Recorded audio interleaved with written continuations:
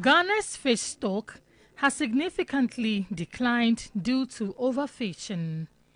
The number of fishing canoes increased from 8,000 in the 1990s to over 12,000 in 2023, while annual small pelagic fish landings, the backbone of the artisanal subsector, decreased from 199,000 metric tons to 20,000 metric tons.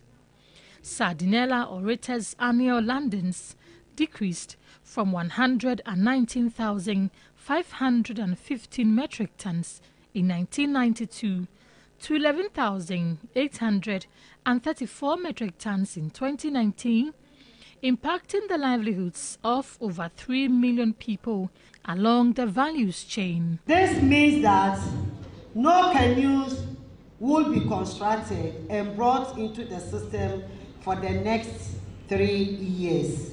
The 3-year moratorium on new canoe entrants into the artisanal fisheries industry is a crucial step towards sustainability, addressing the pressures on fisheries resource and ensuring a balance between fishing activities and resource conservation following the implementation of the close season. Taking into consideration the fact that we must sacrifice today to feed the future. The measures are to reduce overfishing and recover fish populations with the aim of fostering a sustainable and environmentally responsible marine sector through these combined efforts.